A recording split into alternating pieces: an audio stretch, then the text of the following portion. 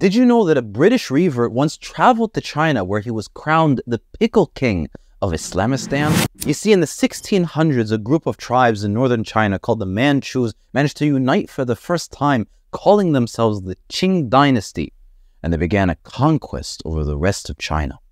They were a foreign people who, the majority Han Chinese, had ruled for centuries, and now they felt it was their turn to rule over China.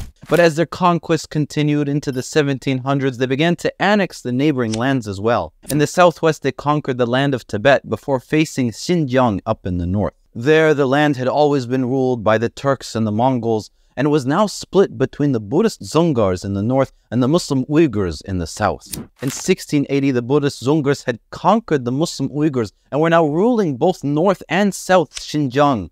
And so when the Qing Dynasty appeared on their doorstep and war broke out, it was mostly the Buddhist Dzungars who were fighting. Eventually, the Qing Dynasty managed to defeat the Buddhist Dzungars, and in 1755, the Qing Emperor ordered their genocide. More than 500,000 Dzungars were killed either through disease or warfare, wiping the population off the face of the earth, leaving northern Xinjiang empty.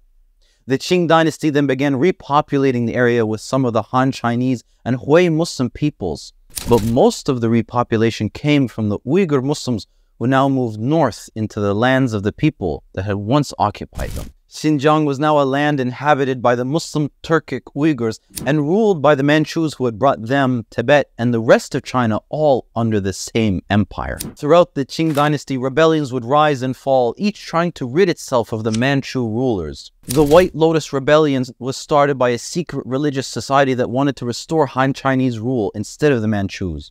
The Taiping Rebellion was started by a Chinese man who thought he was the brother of Jesus and was trying to establish a heavenly kingdom. The Panthai Rebellion began with the Muslim Hui people of China declaring themselves an independent sultanate. And all of this encouraged the first Dungan revolt in Xinjiang, which led to the creation of the Islamic State of Kashgaria, which was supported by the British and the Ottoman Empire.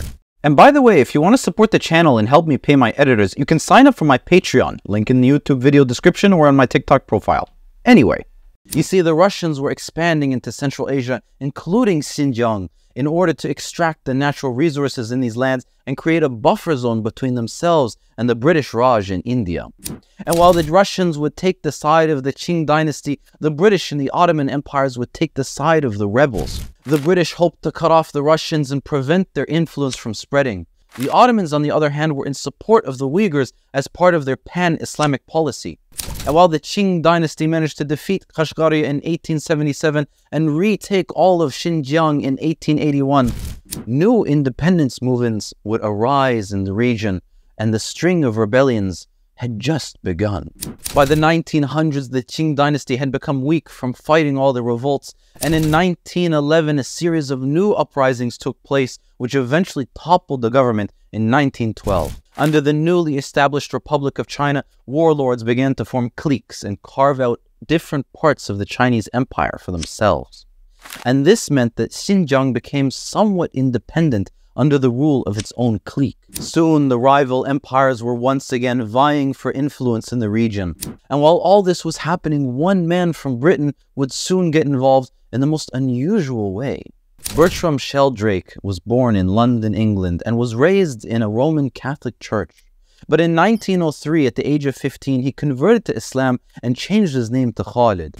He came from a family of pickle manufacturers, and in 1920 founded a newspaper called the Muslim News Journal and began building mosques in London. He became a well-known figure amongst the Muslims in London, but all of a sudden his life would change one day in 1933 when he received a delegation of Uyghurs from Xinjiang in his home. The Uyghurs were in London on a diplomatic mission from the First East Turkestan Republic, another Islamic state in Xinjiang which had just recently declared its independence.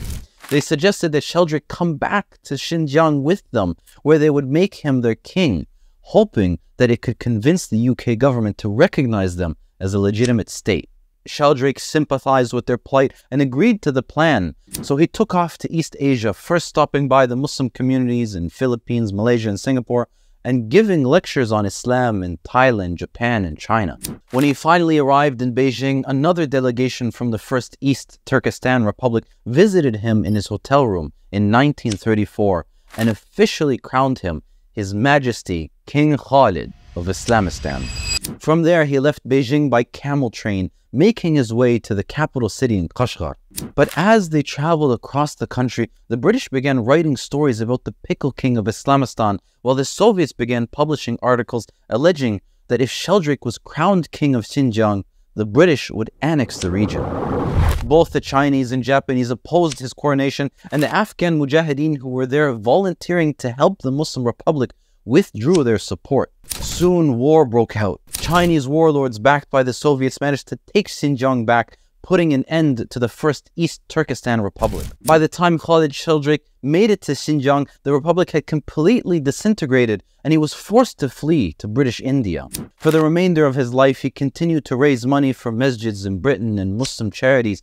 He traveled across Europe and North Africa and often visited Turkey to buy sour pickles for his family's business. But eventually it would all come to an end, and in 1947, never having seen his kingdom, the Pickle King of Islamistan finally passed away. Like and follow for more Muslim facts.